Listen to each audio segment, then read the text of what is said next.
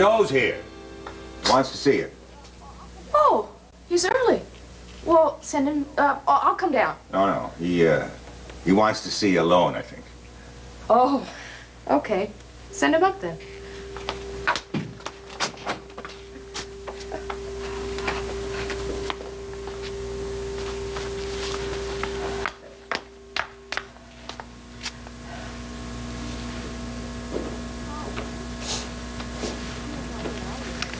Hi. Funeral's not for an hour yet. You're early, but I'm glad to see you. I'm afraid I'm not going to be at the funeral. Oh, really? Business? Oh, it's all right. It's all right. I understand, and Faith will, too. You didn't really know Tom, so don't feel bad about it. Will I see you later? No. What's the matter? We won't be seeing each other at all anymore. What? We won't be seeing each other at all anymore. Why not? What's going on? Too much, probably. I didn't mean this to happen. Wait a minute. Okay, I did, but I wasn't thinking carefully. I was so involved in loving you that I couldn't see. I wouldn't see. I'm not the right person for you. Now I can't avoid that anymore. I have to break things off before it's too late. But it's too late now. What is this? You're coming in here and saying, bye, kid? Tough break? Joe? No explanation, nothing? I can't do any better than what I just said. I do love you. Oh, great. And I meant everything I said. Uh-huh. Yes. I want good things for you, a good life, and a person you can be close to. That's why this is the right thing to do. Don't I get anything to say about it?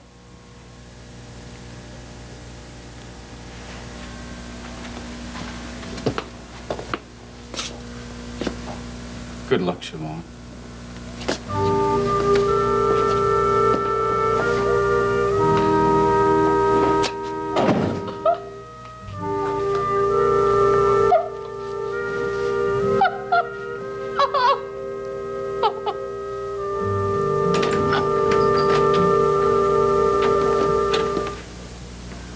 Darling, do you know where the dickens Frank is? Frank? No, I think he spent the night over at Faith's to be with Jill, see if he could help out over there.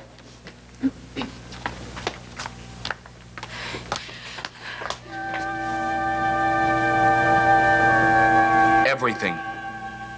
Just open the files, that's all. All right, good. I'll be in touch.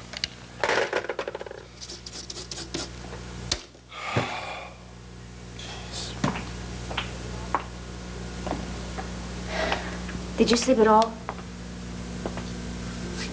No. You want to tell me about it?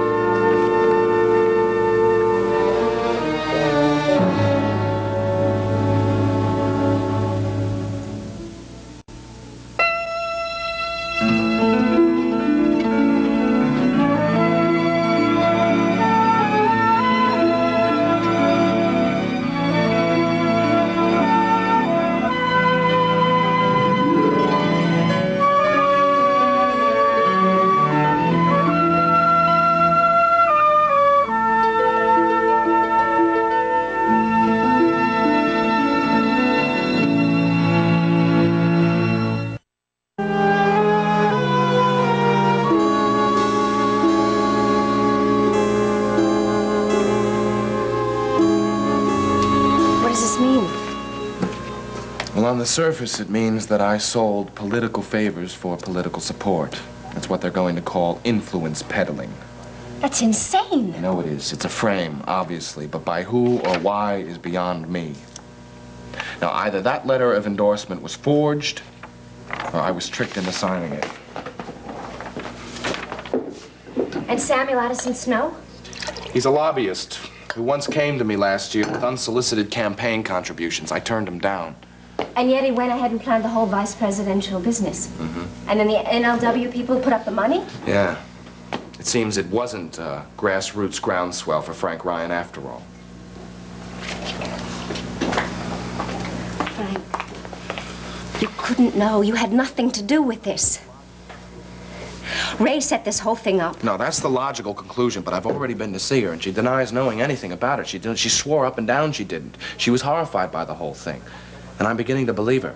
Why? Well, for one thing, she's invested so much into my career already. No, in you, personally. She couldn't care less about your career, or she wouldn't have turned those scandal photographers loose on us. If that was Ray, and we're not sure that it was, Jill, then she knows it didn't work. She knows she lost. Yeah, and it makes her crazy. I don't care what she pretends to feel. Look, I have made it clear to her that there is nothing she can do that is going to touch us.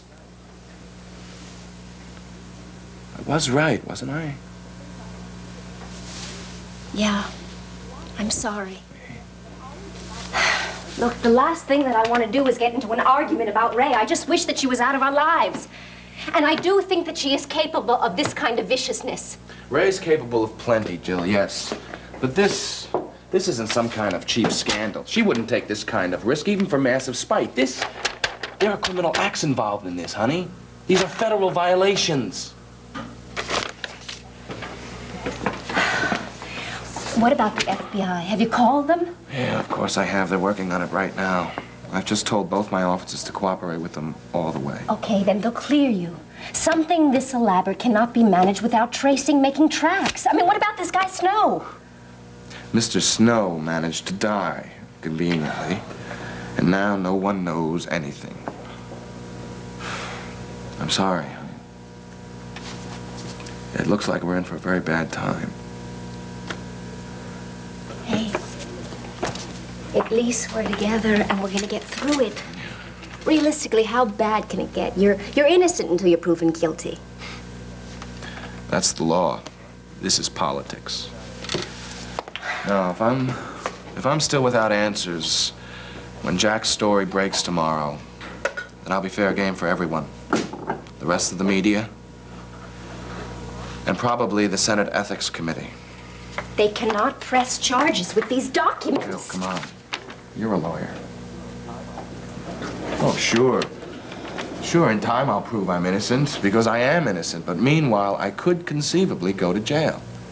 No. Oh, if I'm lucky, I might get off with a reprimand. But at the very least, it's the end of any kind of effective political career. All right. So what? If that happens, it happens. We are together. We love each other. We'll open our own law practice. I know that appeals to you. No, that's not my first choice. Of course not. But we're together. We have a life. We have decided that loving each other is the most important thing. And it is the most important thing, but that doesn't mean I'm going to give the rest of this up without a fight. Of course you won't, and I won't either, and you are going to win. Frank, there are so many people that believe in you. How did your mother and father take this? I haven't told them yet. All right, well, I'll come with you. No. No, you stay here with Faith. All right. I just wish you had told me sooner. I heard you pacing up and down all night long. I felt so helpless. Oh. But I didn't want to interfere. I was hoping I could come up with some kind of an answer before I said anything, you know. Jill, you've been through so much political hassle. I know you're starting to hate it. I don't hate anything. That it's a part of our lives.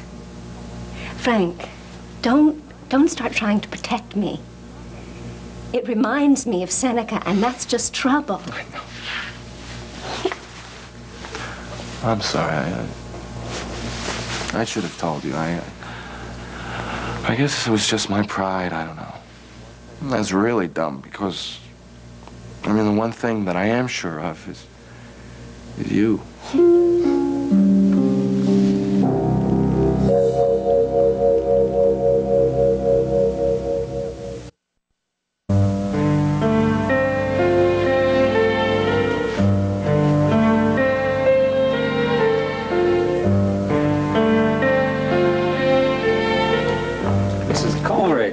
a nice break in my morning. Thank you. Your secretary said I could wait in here. Yes. I'm on my way to my brother-in-law's funeral. That's why I look like this. I'm sorry. Well, you look lovely. Oh, thank you. I hope you don't think it's crass doing business before a funeral. I have no negative feelings about you at all. Well, that's good, I guess. I need all the friends I can get. But I have the answer to my problems in commodities. You do? Bananas. I beg your pardon? That's it, bananas. See, I finally had a chance to talk to Maeve, and so what I want you to do is take all my money out of tea and put it in bananas right away. I just hope it's not too late. Maeve had those bananas a few days. No, wait. Now, I'm not sure I'm following your train of thought. Now, you're speaking of your former mother-in-law? Yes, and she's into bananas, so that's where I feel the next upward trend's gonna be. You know how I've been losing in tea. Yes, I'm only too aware of your losses. Here, come on now, sit down for a moment. Well, As a matter of fact, I have made some notes on possible diversification for you. well, why? I told you not to. I knew what I'd know. And now, I know. I want you to put all the money into bananas. So just do that. I'm sorry, I simply can't. Why not?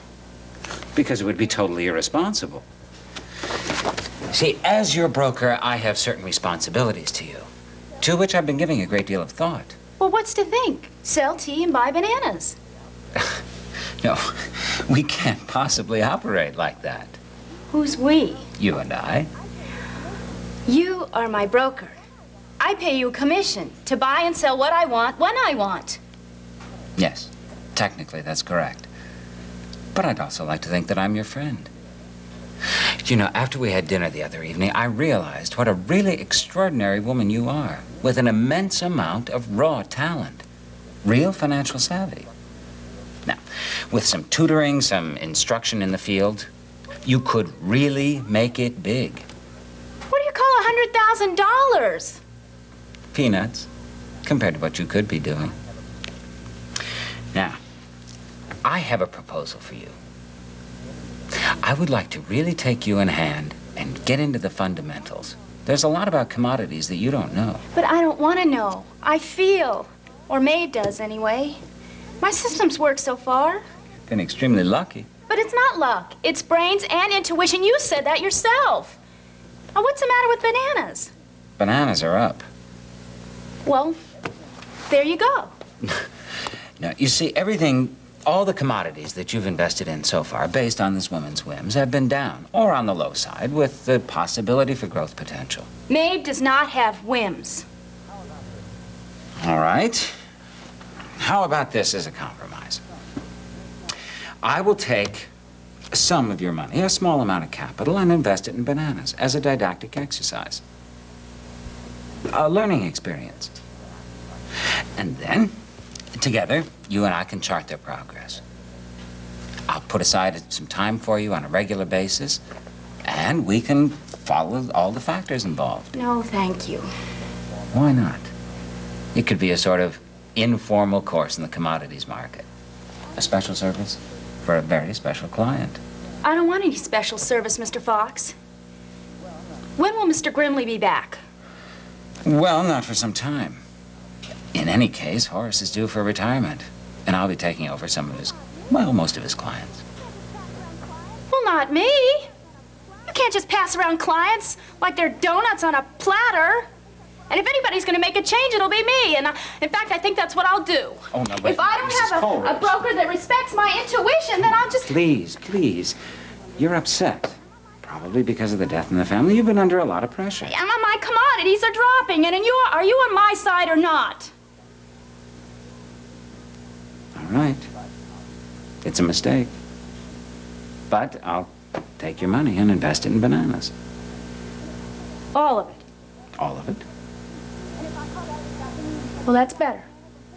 And if I call back this afternoon and say, take it out of bananas and put it into blueberries or asparagus or whatever, you'll do it? It's your money. And I don't want to lose you as a client. Well, that's good thinking, Mr. Fox. Good morning.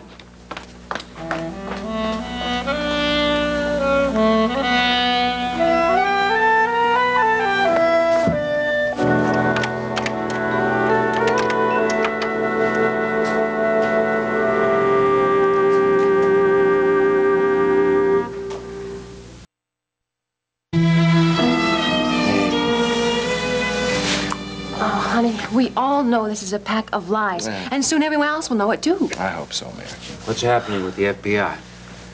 Well, they've got 2 decent guys working on it up here, somebody else up in New Hampshire, I'm sure somebody down in Washington. So far, they've been non-committal.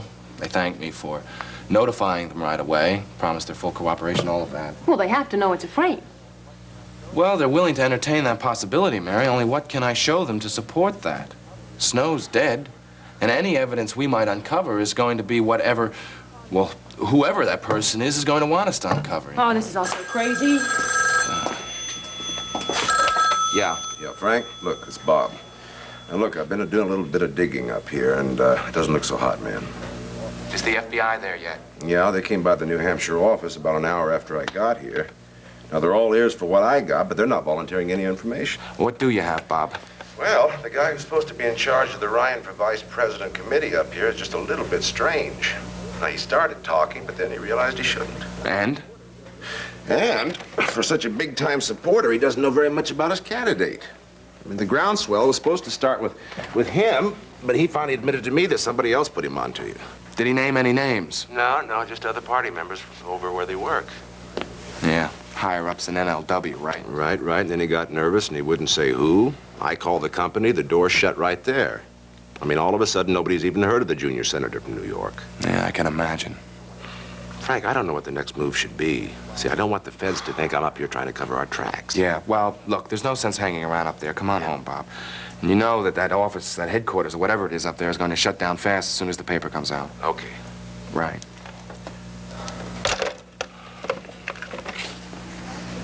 So, Frank, however this thing got started, I know a lot of that support has to be genuine. yeah, I know. St. Francis for Veep, right? I'm sorry. Thank you for everything. Now, 24 hours down, and we're still not a damn bit closer to the truth. Where do you go from here? The first thing I have to do is tell Ma. And, well, I'm not looking forward to it. But I thought the sad faces had something to do with the nature of the day. Well, tell me. What?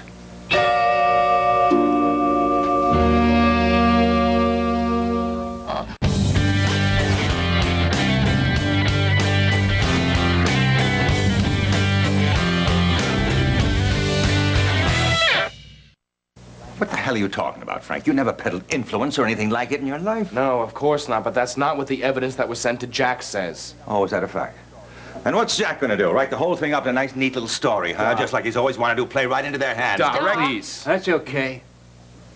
It's just about what I'd expect.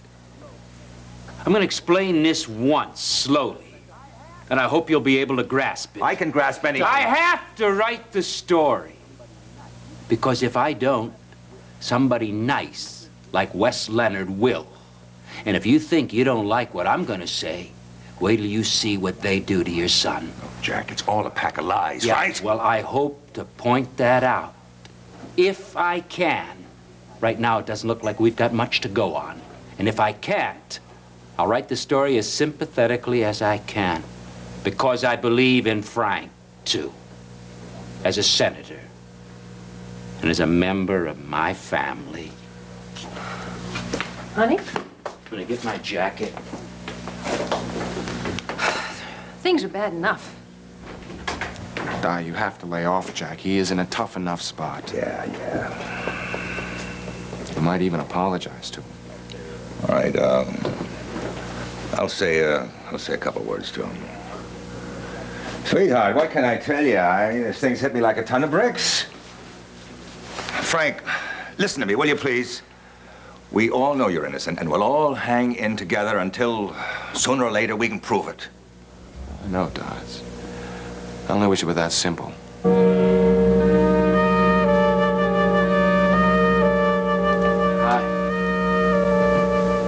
Hi. What is it? Tom? Oh, no.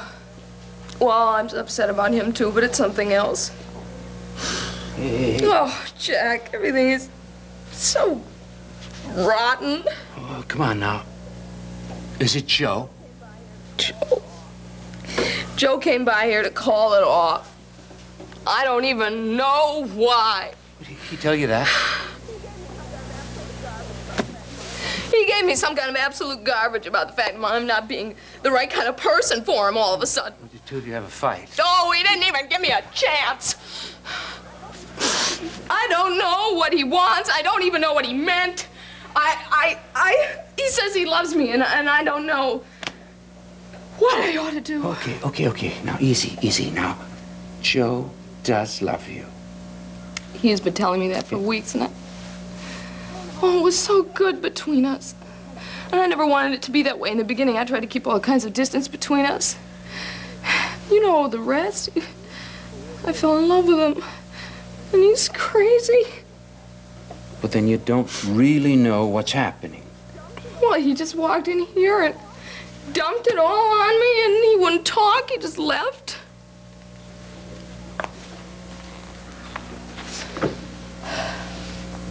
Then you deserve an explanation. Maybe you better go get it. Go see him? Maybe. Yeah, maybe that's what I ought to do. An hour when I get off from leave the church, I'll go out in the subway to see him at Sheepshead Bay. Ask him what the hell's going on.